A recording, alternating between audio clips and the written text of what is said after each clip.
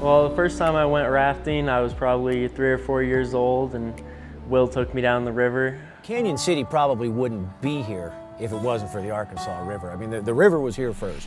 Ever since then, you know, the river has been my second home.